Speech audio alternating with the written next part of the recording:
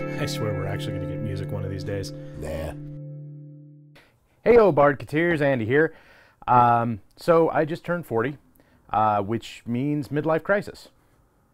Instead of running out and buying a Tesla, because I'm broke, I don't have the money to do that, I've decided to start collecting retro games for a couple of systems. Particularly, I'm going to focus on 16-bit. So obviously I grew up with Genesis and Super Nintendo and all that jazz. So I really want to start collecting TG16, but the prices are kind of wonky right now. So I'm going to go ahead and start with the Nintendo Super Famicom. Yes, Super Famicom, not Super Nintendo. So I went to Japan. This is a brand new in-box Super Famicom.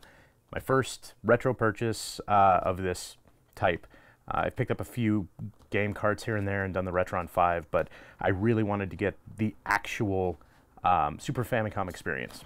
So I wanted to share two Bards' first ever unboxing with you. So I will say that I have already removed the tape just to make 100% certain that everything was in the box before I started this. So it is not a unsealing, it's just an unboxing. So without further ado, you can see that that the Super Famicom used polystyrene, styrofoam. So not exactly the most ecologically friendly packaging, but that's fine. The first thing that I want to point out is on the box, we were spoiled in the US.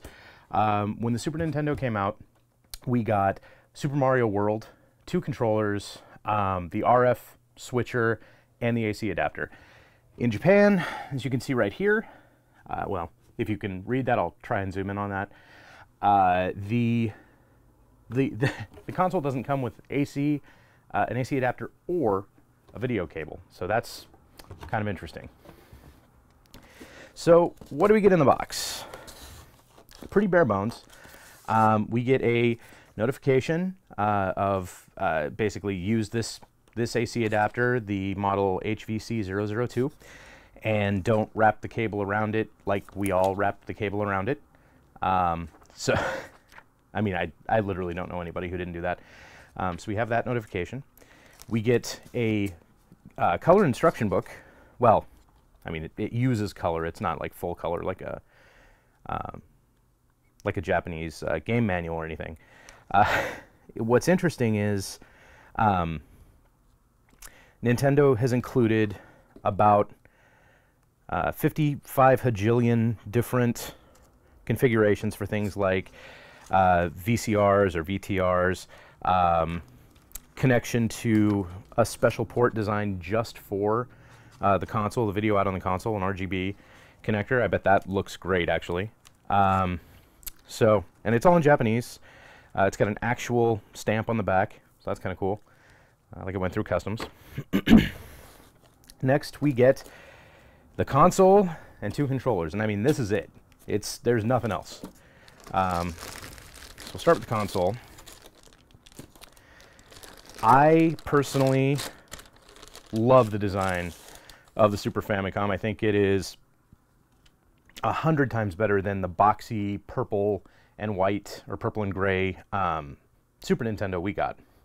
So console is pretty straightforward. On, off, an eject button, a reset button, a door that locks to prevent you from getting dust and dirt and sticking your finger in here like I'm trying to do. So that's pretty cool. Did I turn the power? I turned the power on, that's why it's locked. There's a mechanism in here. The front of Super Famicom games have a divot, and that divot locks the game in so you can't pull it out of the console. Super Nintendo players, I remember very distinctly yanking my games out of the Super Nintendo in frustration sometimes, Battletoads. And I guess Battletoads wasn't the... Anyway, lots of frustration. This prevents that while the console's running. Also, internally, you wouldn't be able to fit a Super Nintendo game in here, I don't think. But this is missing the 2 pegs that prevent you from putting a Super Famicom game into a Super Nintendo. So, yeah, it's a really sleek console, 2 controller ports on the front. On the back, this is where it gets interesting. So there's RF out. For those of you who have played classic games or played them when they were classics, RF is the little converter box that screws into the coaxial or into the Devil's Pitchfork. Thanks, James. The Devil's Pitchfork connectors for your TV. The Super Nintendo, I believe, I could be wrong on this, it's been a long time, also had composite video out. This does not, natively. So you just have the RF port, channel 1, channel 2 in Japan. Now Japan also uses NTSC, so similar broadcasting spec, color space, refresh rate, all that jazz. But channel 1, channel 2. In America, channel 3, channel 4. The DCN, and then this multi-out. So this multi-out, I was really worried, this being an old console, that I wouldn't be able to find an actual cable for this for any reasonable price. And then I found out that you can use the N64 cable. And I happen to have an N64 that my brother gave me just for funsies. So I have this cable. The N64 itself doesn't work. It resets constantly. So if you are in the Seattle area and would like a free N64 and are willing to fix it, hit me up. You can do andy@2bards.com or just hit me up through Facebook if you know me. So yeah, this fits perfectly. So I'm excited to try that.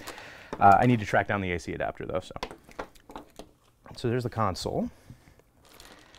And then we get our 2 Super Famicom controllers. And if you know me, you know that I consider the Super Nintendo / Super Famicom controller the best controller ever for its time. Followed by the Xbox 360 controller. PlayStation 4, PlayStation 3, those are close runners up, but the Super Nintendo controller still, to me, is the king. This was the controller that got us out of the 3-button hell we were in. 2 to 3 buttons were all that you had before. And games like Street Fighter, of course, you wanted all 6 buttons that you'd get in the arcade. So this controller brought that. Left and right shoulders, the 4 now iconic colored buttons, the familiar shape that fits in your hand. Notice the lack of motion controls, straps, gigantic neon balls. This is control. This is how a video game, to me, wants to be controlled. We'll see how PlayStation VR and Oculus and everything change that. But so 2 of those, and that's it.